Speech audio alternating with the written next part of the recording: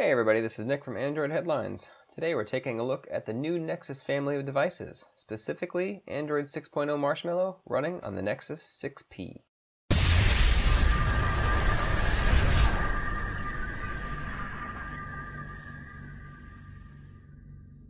The first thing we're going to take a look at here is the brand new Google Camera app that ships with Marshmallow and the new Nexus devices.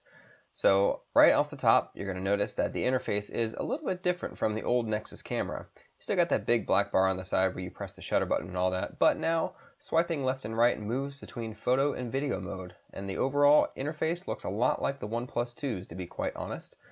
On the top right in the video mode, you're going to find your toggles for flash and for slow-mo video. The Nexus 6P can go up to 240 FPS, whereas some other phones only go to 120 FPS. Other modes like Photosphere and Panorama and your settings are going to be found on that left-hand menu again. In the photo mode now, you're going to find that there's a brand new burst mode where you just hold the shutter button, and a lot like some other camera software out there, it will basically just take a whole bunch of shots at once. The Nexus 6P can do up to 30 frames a second at once. Moving back to the home screen, we're going to take a look at the brand new Google Now On Tap. Now, On Tap is a brand new feature in Marshmallow that reads the information on your screen and tries to do a quick Google search based on what it finds. So in this pre-canned conversation in the messaging app, you're going to find that they're talking about Taylor Swift. So you hold the home button, pulls up Google Now on top, and it shows Taylor Swift, gives you her Instagram feed, Twitter feed, that sort of thing. It works really well for directions, for any other information that you would normally have to look up and copy and paste. It's just one less step to have to do.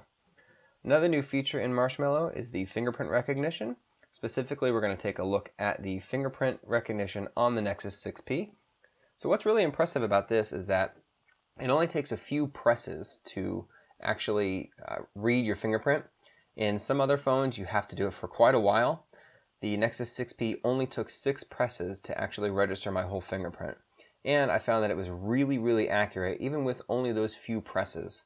By default, it's going to automatically activate the Fingerprint Security. So as long as you have a pin or a pattern or something like that, you can just turn the screen on by pressing your fingerprint against the sensor.